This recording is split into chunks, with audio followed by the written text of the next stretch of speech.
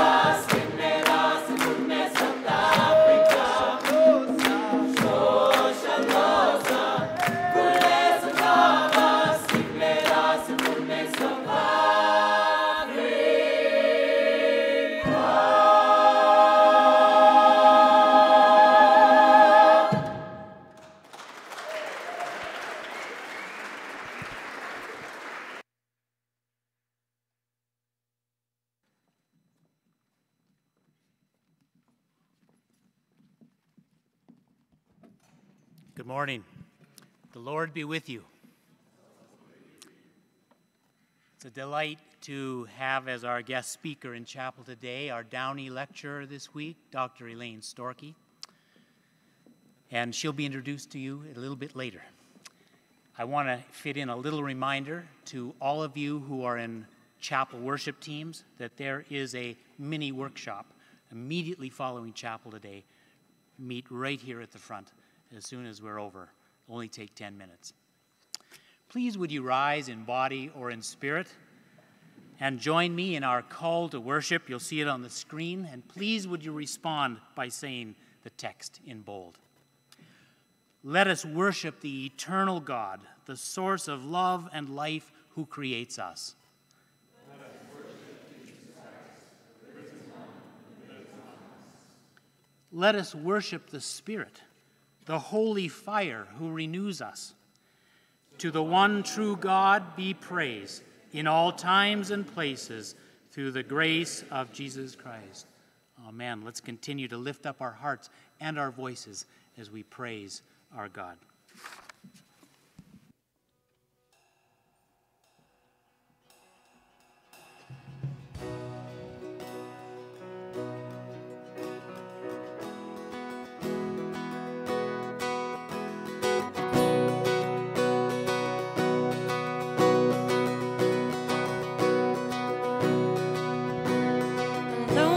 Sorrows and dead in my sin,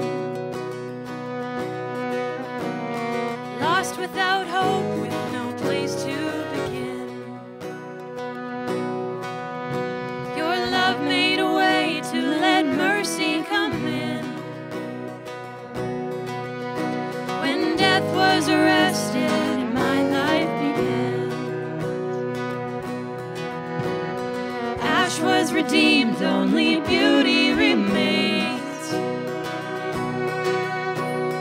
My orphan heart was given Elaine. My mourning grew quiet, my feet rose to dance. When death was arrested, my life began.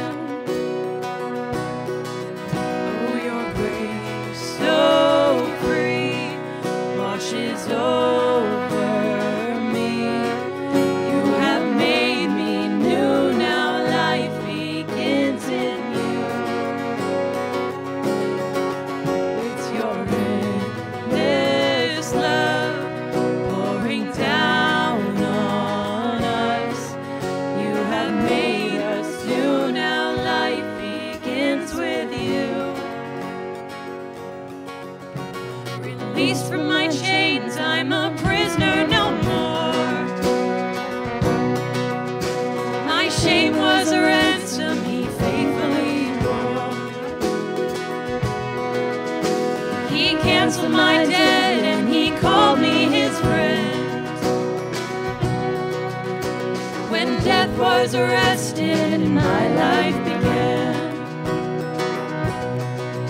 Oh, your grace so free washes over me. You have made me new, now life begins with you. It's your endless love pouring down on us. You have made us new, now life begins with you. Our Savior displayed on a criminal's cross. Darkness rejoiced as though heaven had lost. But then Jesus arose with our freedom in hand. That's when death was arrested, my life began. Oh, your grace so free washes over me. You have made me new, now life begins with you. It's your endless love pouring down on us. You have made us new, now life begins with you. Oh, we're free. We're free, free, forever we're free. Come join the song of all there is kingdom. We're free, free, forever, amen. When death was arrested, my life began. We're free, free, forever we're free. Come join the song of all there is kingdom. We're free, free, forever, amen. When death was arrested, my life began. When death was arrested and my life began.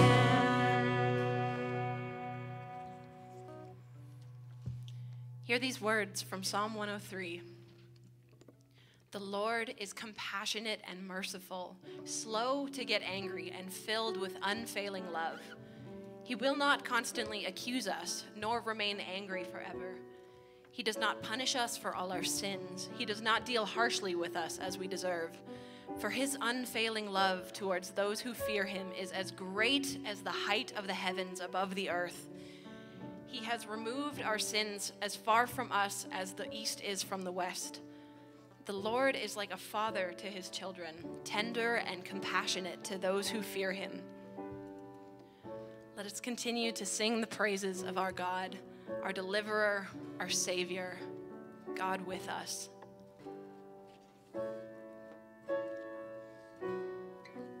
Oh, you've come to bring peace, to be love, to be nearer to us. So you've come to bring life, to shine. That's my bad. To shine brighter in us, so we meant you well.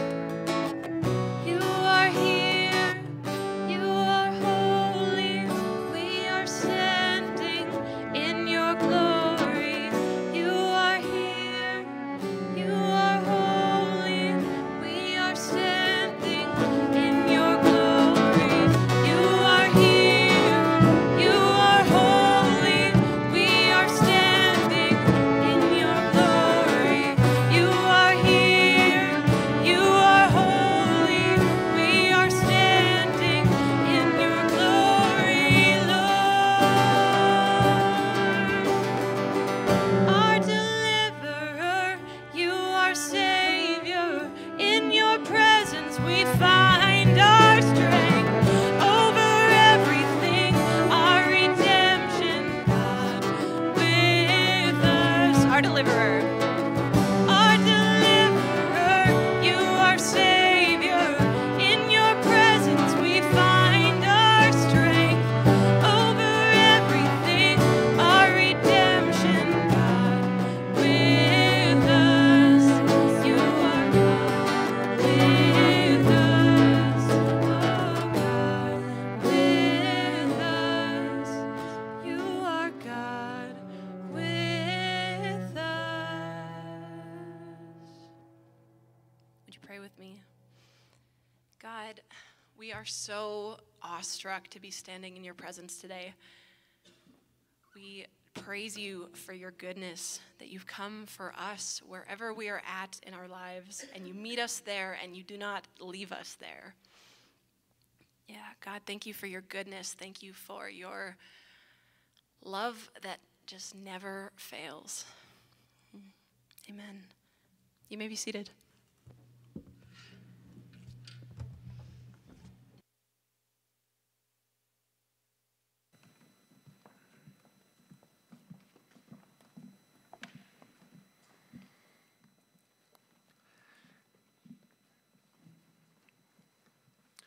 Good morning. My name is Philip Pickard. I'm a second-year seminary student pursuing my MA BTS. In order to share what God has been doing in my life, I need to provide you with some history. I grew up in Calgary with an older and younger brother, my mother, and a father who suffered from severe depression. He rarely spoke a word, but after a long night of drinking, would burst into a violent rage and take out his anger on our family. This began when I was 5 years old and was so incredibly terrifying that I began to suffer with a severe case of post-traumatic stress disorder. As a result, I experienced reoccurring nightmares, extreme hypervigilance, uncontrollable thoughts, and difficulty forming my speech.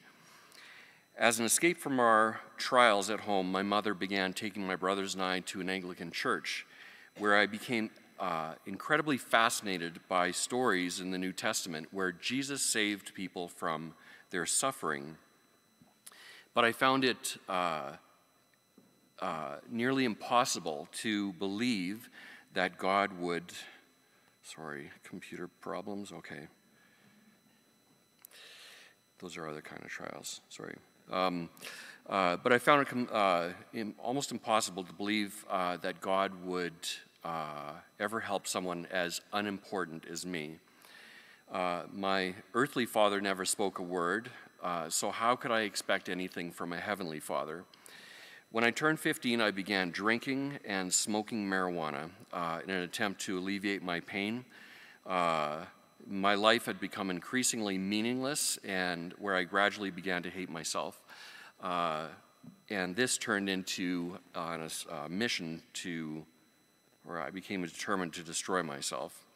After 3.5 years of addiction, I had completely lost my ability to speak, which continued on for an additional 2 years. In a state of utter isolation and depression, I could see my life about to fall into an unending chasm of despair. In a last-ditch effort to turn my life around, I began attending the Anglican Church and began to pray. Then after 1.5 years, I found myself at a healing conference with a torrent of confusion coursing through my mind. But when the speaker at the conference prayed, I was powerfully touched by the Holy Spirit. About a month later, I found a small prayer meeting in Calgary where members sought the Holy Spirit for healing and attended this church 4 to 5 times a week over the next 15 years. Although I have faced profound difficulty in my life, where it has taken nearly 5 decades to overcome the effects of PTSD, I would not trade it for anything. Because of my tremendous need, I have seen the power of God. His strength is made perfect in our weakness. Through this, I have also come to believe that we were never, ever meant to go through this life alone. I am convinced that the greatest thing that you could ever achieve in this lifetime is a relationship of dependency with the everlasting God. Your weakness may be a perfect opportunity for God's miraculous strength. By this, I want to encourage you to never give up, never be ashamed of your weakness, and always look to God. Isaiah 59:1 says, "Listen, the Lord's arm is not too weak to save you, nor his ear too deaf to hear you call." Let me pray. Heavenly Father, I ask that you will bless every one here with a greater measure of your Holy Spirit and a deeper revelation of your everlasting love. Amen.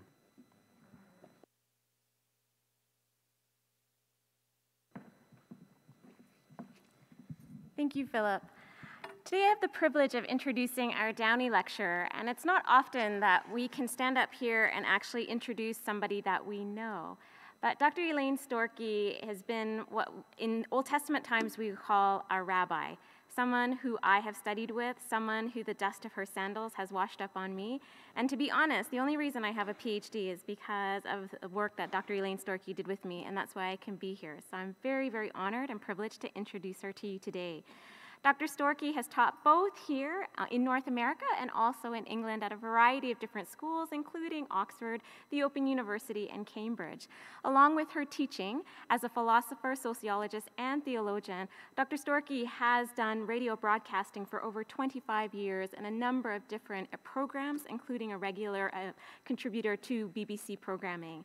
Dr. Storkey has a huge passion for working with and among women that are marginalized, and her most recent book, Scars Across Humanity, published by IVP Academic, available in our bookstore, documents just the extent of violence against women in not only our culture here in North America, but around the world. I don't know how many of you were at Downey last night at the lecture. Please come again and bring friends. We were privileged to really learn a lot last night and to start thinking about hope and the ways in which the church can respond. Tonight, Dr. Storkey will be speaking extensively about domestic violence in our context and how we as a church can and should respond. So I really encourage all of you to come out tonight. Before we bring Dr. Storkey up, though, can I just say a quick word of prayer for her as well? Let's bow our heads. Father, thank you so much that your mercies are new every morning, and great is your faithfulness. We are so thankful to have Dr. Storkey with us this morning. And we just ask, Lord, that you would give her just your wisdom, your strength, and your Spirit's anointing and guiding as she leads us this morning. God, we are so grateful for your word, for your parables, and the ways in which that you continue to teach us through your ancient word. So open the eyes of our hearts and our ears, and may we just listen to where the Spirit is calling us through the word you are about to give us. We pray and we ask for these things through Christ our Lord. Amen. So our prayer, our liturgical prayer for the morning is, God, prepare the soul of our hearts so that as your word is sown through reading and preaching, it may take root and mature and come to harvest in the life of the world through Jesus Christ, the sower of the seed. Amen. Our reading this morning comes from Matthew's Gospel. For the kingdom of heaven is like a landowner who went out early in the morning to hire laborers for his vineyard. After agreeing with the laborers for the usual daily wage, he sent them into his vineyard. When he went about at 9 o'clock, he saw others standing idle in the marketplace, and he said to them, "You also go into the vineyard, and I will pay you whatever is right." So they went. When he went again about noon and about 3 o'clock, he did the same. And at about 5 o'clock he went out and found others standing around, and he said to them, "Why are you standing here idly all day?" They said to him, "Because no one has hired us." He said to them, "You also go into the vineyard."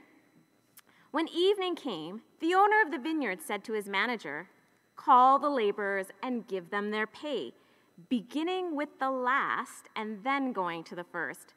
When those hired about 5 o'clock came, each of them received the usual daily wage.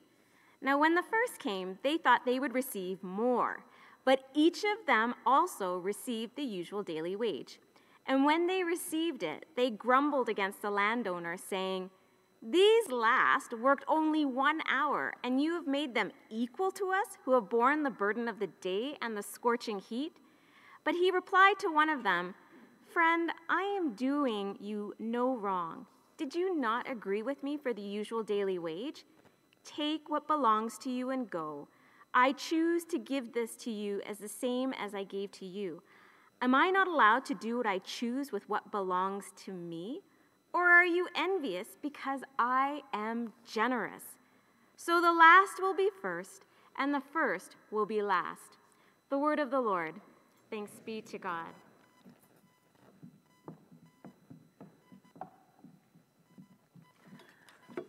Good morning. It is indeed a privilege to be with you today and to open the Word of God together. It's interesting when you look at Jesus' parables to ask, what are they really about? And very often there's not just one simple answer, as there isn't with this parable. Incidentally, it's quite important to realize that when Jesus tells a parable, God in person rarely features. There's nearly always a stand-in for God. Sometimes it's a rich man. Sometimes, like in this passage, it's a landowner, an owner of vast resources. So the focus is on the landowner, and getting to know the landowner, we're invited to get to know God better. So what is a parable about? I grew up in an era where people were quite sure what the parable was about because of the people who came at the 11th hour and actually found access to the vineyard and to the vineyard owner, and the same basis as those who've been working all day. And we saw this spiritually as a story about the 11th hour conversion. That even if we've lived dissolute lives, even if our lives have been empty and hollow, we can still come to God because nothing is ended until the final whistle blows. And it gives great hope for people who are praying for relatives or friends or struggling as missionaries in very barren areas to know that until we breathe our last, it's always possible to come to God in penitence and faith, and God will receive us. God will bless us. There can be an 11th hour conversion. But the parable, I believe, is much more than that. There are layers and layers of meaning, and I just want to look at 3 other meanings in this parable. Because the second is about Christ's relationship with Jew and Gentile. Have you noticed that the people who were there at the very beginning are the people who are usually chosen, the ones who are picked, the ones who work? They are the people who are waiting to do the work. They know that they will go into the vineyard. They already probably know the vineyard owner. They are the people, the regular expected people. And in the parable, they are the Jews. And they're walking with God from the beginning. God has chosen them as his people. And they walk with God. And bit by bit, more and more of them are added as generations go on through the day. The next generation and the one after that come and continue the work that God has given them to do in his world. And then lo and behold, before the day closes, at 5 o'clock, there's a whole bunch of other people who are admitted into the work, and they come from a different position. They come from having been standing around all day, but not part of those who have been formally chosen. And when payment comes, who are the ones who grumble? They're the ones who have been with God from the very beginning, been with the landowner from the very beginning, and worked the whole day. They've been the ones who've borne the sweat of the brow, the heat of the day. They've been the ones who put their backs into the work. And now these usurpers, who've only come in for an hour, are getting the same treatment as we are. And of course, the landowner rebukes that response. It's up to him and his generosity to include those who come in the very last. And so the Gentiles come into the kingdom of God, into salvation through Jesus Christ, on exactly the same basis as the Jews, namely through the death of Christ, as we know. There is no distinction between Jew and Gentile, because Christ has broken down those human barriers that we erect between us. So the story really is a story for the Jewish hearers, that they cannot see themselves uniquely and only as the people of God, because God is no respecter of persons, and he draws the Gentiles in too. The third meaning, of course, is about the difference between law and grace. Notice in the story how the first people, there's a very kind of busy and active engagement and arrangement about how they're going to do the work. He agrees with the laborers a contract. He gives them a contract for the usual daily wage. The contract is drawn up, the agreement is made, and they go off to work. 3 hours later, he does the same. A contract is drawn up. I will pay you what is right. We don't know whether he's going to pay them less or more, but what is right will be decided by the contract. And there's a third hint of contract in the third group of people who come in. But look at the ones who come in the 11th hour, at 5 o'clock in the afternoon. He gives them no contract. He just says, okay, get into the vineyard. Why have you been standing around all day? And they said, because nobody's hired us. Okay, I'll hire you. Off you go into the vineyard. No contract, no law protecting them. They go in at the mercy of the landowner. And actually, what's exciting about the story is that they receive far, far more in actual generous terms than those who've lived by the contract and worked by the contract, who have actually seen the Torah, the law of God, as a central point of their relationship with the landowner. Interesting. And these people have actually just thrown themselves on the grace of God because there's nothing else they can do. They've thrown themselves on the mercy of the landowner, and the landowner has actually drawn them in grace. He hasn't paid them back what they deserve.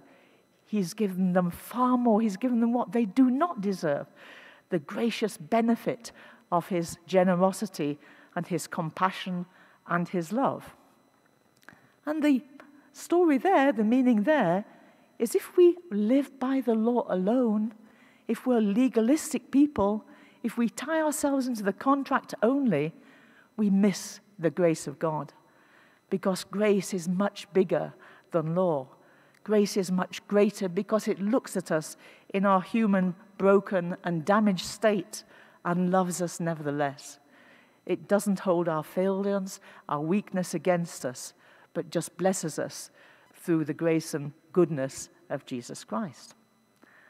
And I think there's a fourth meaning in the parable too. And this is about exploitation and justice. Look at the people who are coming to do the work in the vineyard. The first category will be the people, the usual suspects, those who know how to work the system.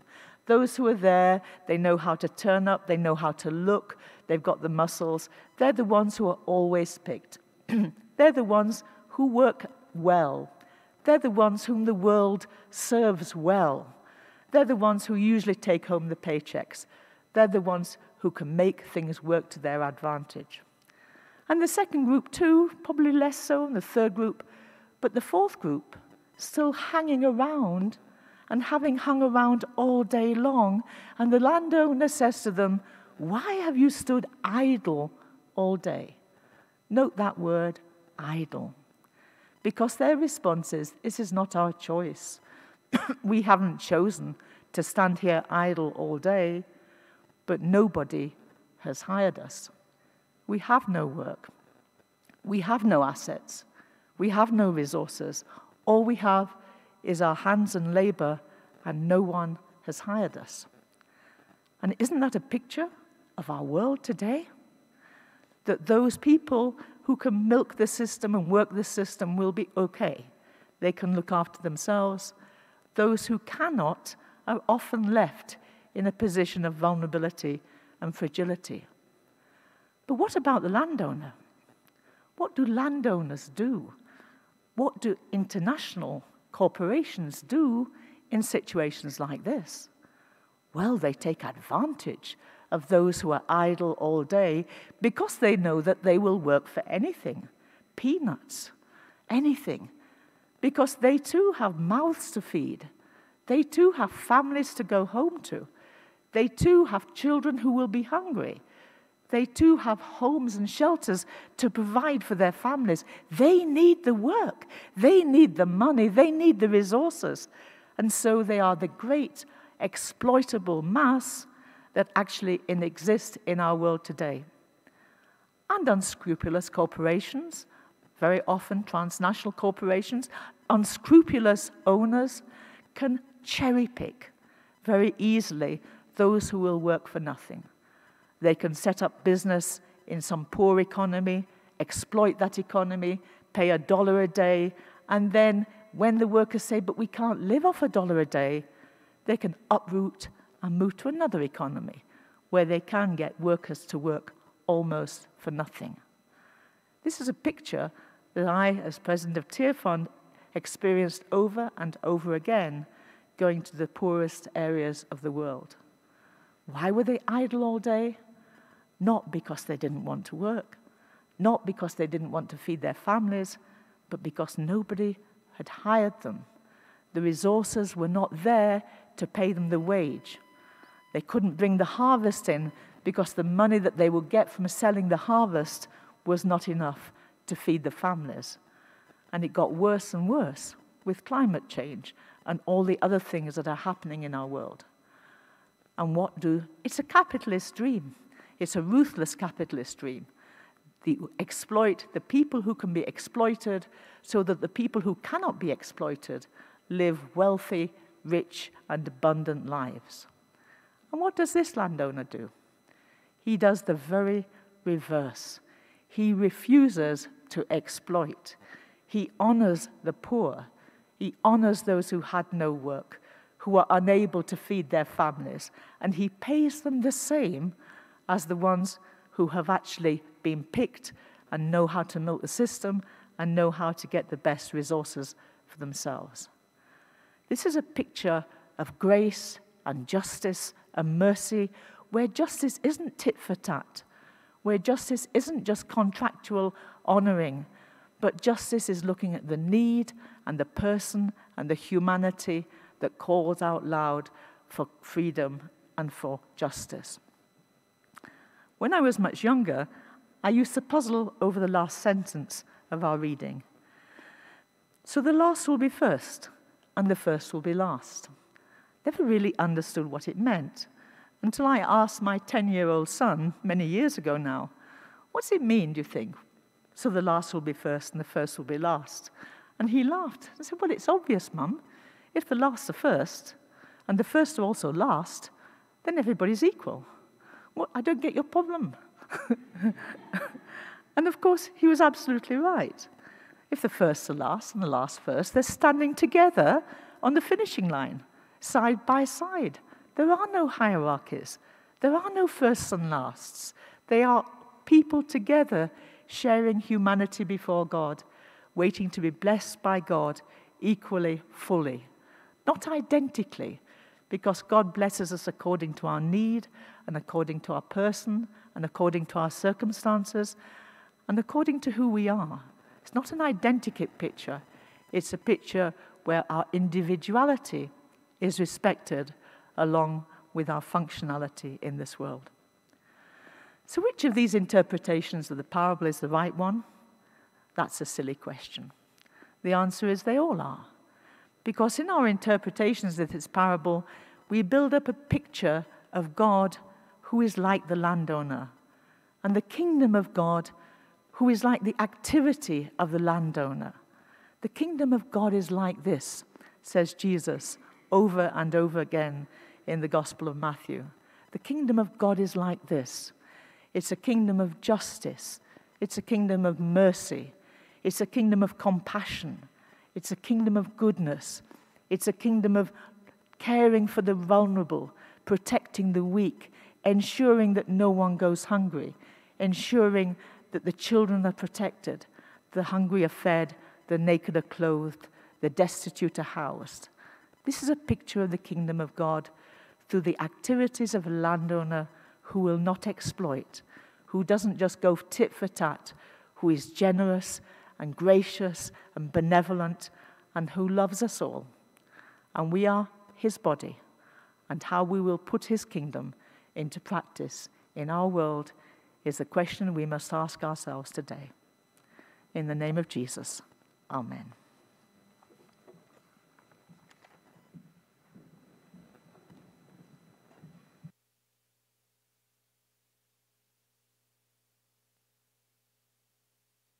The Ambrose University Singers would like to give voice to our response this morning, and we will be singing in Hebrew, so I'd like to give you the text from Psalm 131. Lord, Lord, my heart is not haughty, nor mine eyes lofty. Neither do I exercise myself in great matters or in things too wonderful for me. Surely I have calmed and quieted myself as a child that is weaned of his mother. My soul is even as a weaned child. Let Israel hope in the Lord from henceforth and forever. And from Psalm 133, behold how good and how pleasant it is for the people of God to dwell together in unity. We will take your silence rather than your applause as our joint assent this morning. So after we finish singing, I'll give a blessing and we will be dismissed.